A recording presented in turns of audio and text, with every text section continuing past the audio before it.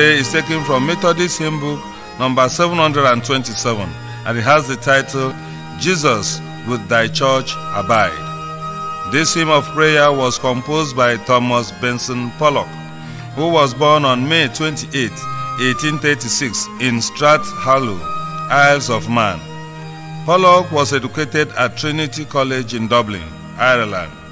He studied medicine in London, but decided instead to be ordained. He took his holy orders. He served at St. Luke's Church, Leeds, and St. Thomas Church, Stamford Hill in London. Then, for the remainder of his life, he worked at St. Albans Mission in Birmingham, ministering to the sick, ministering to the poor, and to the elderly. He died on December 15, 1896, at the age of 60, in London, England. This hymn is one of the hymns he left for you and me after his death. The tune that the cathedral choir will use is called Agape, and it was provided by J. Hebert, who was born in 1862. Please join us to sing this hymn of prayers.